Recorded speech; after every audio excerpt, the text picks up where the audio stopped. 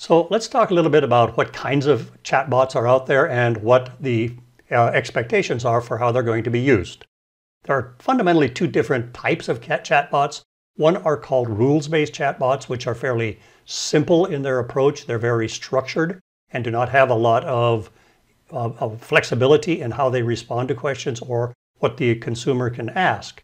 And then there are AI, artificial intelligence, or natural language processing, NLP, chatbots, which are much more able to converse with the customer, to carry on a semi-human discussion within certain limits, to understand what it is you're trying to get to, and give you the answer that you're looking for based on purely human language.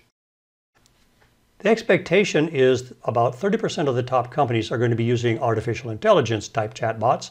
That's important to know because AI chatbots are pretty expensive and you have to have pretty deep pockets to get into that field. They are expecting, however, a 136% growth rate of the AI chatbots.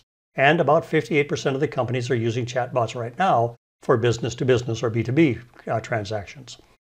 The NLP market, the natural language processing market, is projected to be $26.4 billion by one statistic. Other sources recommend that it might even be over $50 billion by the year 2024.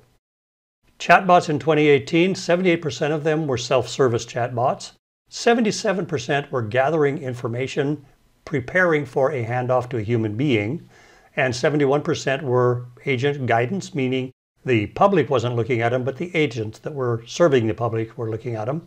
And 67% of them were just greeting the customers, just saying, getting them in the right mood for trying to get them in touch with the person that they were trying to talk to.